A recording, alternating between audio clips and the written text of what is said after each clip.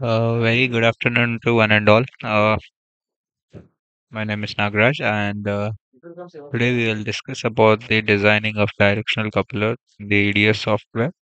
So before going to the software, so I want to know what is the directional coupler and where exactly do we use the directional coupler. So I just explain you simple what is a directional coupler. So if you wanted to couple any output, that means you have to take a power, take a part of signal from the existing signal with a low power. So we try to use a coupler. Okay. For example, we try to give some high voltage, high power RF signal from here, and the high power signal is coming over here. But the system doesn't want the high power signal at starting at any certain conditions. So when it wants the low power signal, so it takes from another port called auxiliary arm, auxiliary port. So where we can achieve low power signal, low power same signal. Okay. So that is the fundamental concept. So you can see in this waveguide, you have the port 1 here and port 2 here, the coupled port here. This is the terminated port. Okay. So the port 1, the signal goes in this way, the same signal comes here. So if you wanted a coupled output, you can take it from here. Okay. So there are few types of different types of directional coupler, hybrid coupler, branch line coupler. Okay. So range couplers, multi-hole directional couplers, single hole directional couplers. Okay. So transmission line, isolation, electric magnetic coupling. So these are there. So let's not waste the time and designing. So now I'll try to design basic directional coupler, coupled line directional coupler.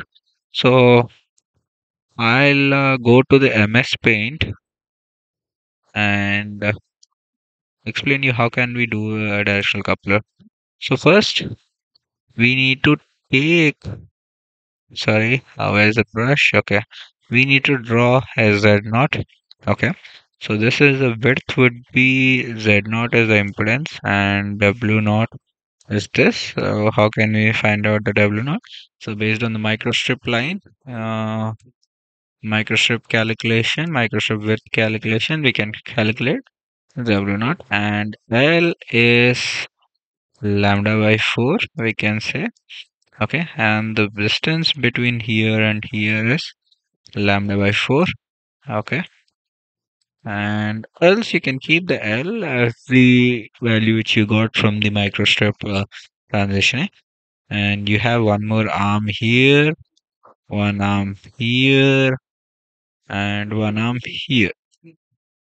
Okay, and you try to connect this, and where you have this port as P1, that is the input for the port, and this port as P2, and this would be the output, same output port. You just need to see the insertion loss between P1 to what is the degraded portion, and you have here P4. Okay, and here you have P3. Okay, so this P3 would be terminated. Okay, so that's isolation port. We say it as isolation. Okay, generally it is terminated. So this is a coupling port. So when it goes here, how much of the signal it is being coming here? That's the coupled port.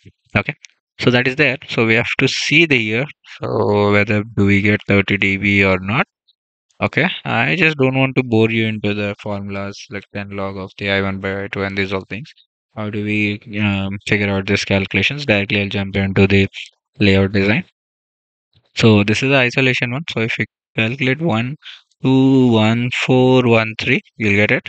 So my aim is to get good return loss, 15 dB, below 15 dB return loss, and below 30 dB coupling loss, and below 40 dB isolation.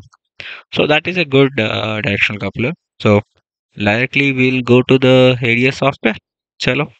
And so I'm opening the ADS software. So so now I have the new workspace. Coupler underscore 30 dB. Okay. So I'll finish it. So now schematic, because I have to go for the uh, line calculate coupler. We'll put in the coupler concept. Okay. So I wanted to get into the line calc. So line calc, start line calc. Okay. So I wanted to see. I wanted to uh, design it in let's say 10 gigahertz. Okay. So in FR4, that is 2.2, sorry, 4.4. Uh, so rather than I'll go for 2.2, that is the 5880. Because I know the values of FR4 then. So height, I think 10 mil is good enough. Because it's in 10 gigahertz, 10 mil is good enough. So I'm not verifying whether this conductor thickness is 35. We'll go for 35 micron. Okay. 35 micron. Okay. And con 0.009. And this is the rough. Okay. 10 gigahertz. We have 50. And you want 90 degrees. Okay. Let's synthesize. Convert into the mm.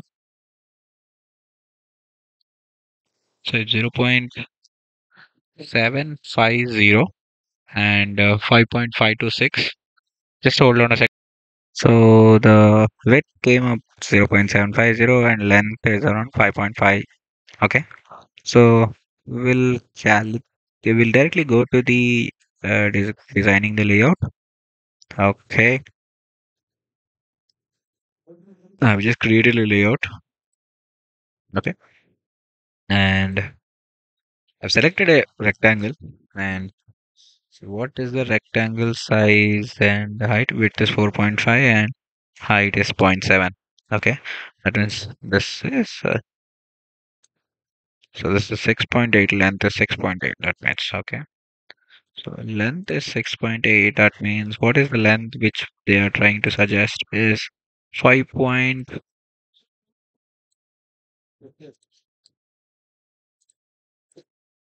Okay, and 0 point.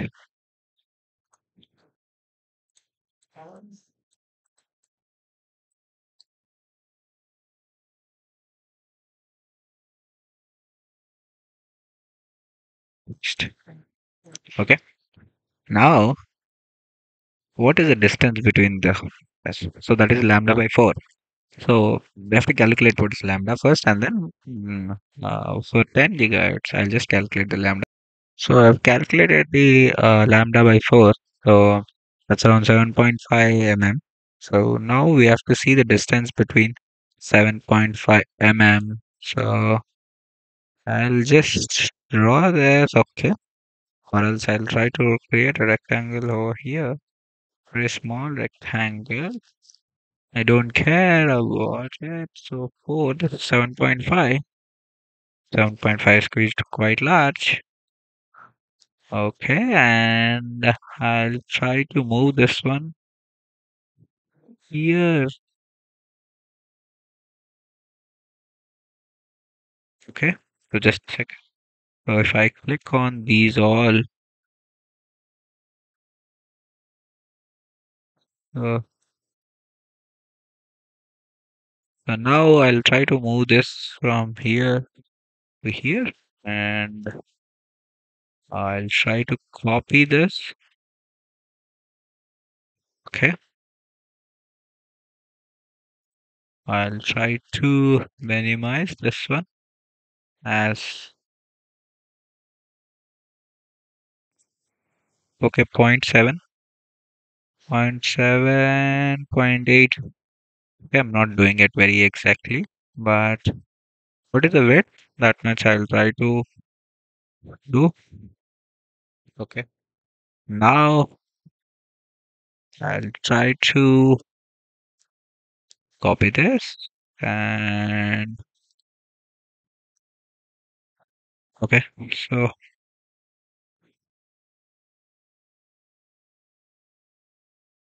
If you want to rotate Control R, again copy it. Okay. Now you have this. Either you can put this one or this stuff. It doesn't matter that much. Okay. The length of the leg. So now if you want to create that polygon or that side, I have taken this one. Okay, I have taken this one again to fill it. Okay. Now the only thing is left is assigning the votes. 3, 4. Okay. So I'll try to move that into the center. Okay. And I'll try to create a bound.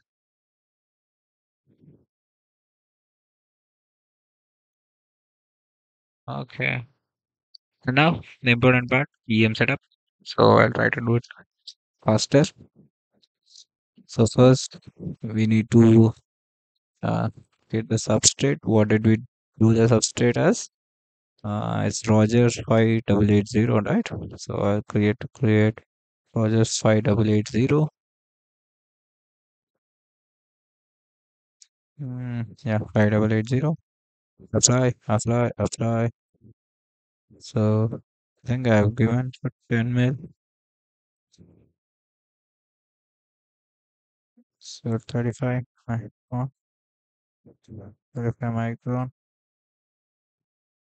That's it.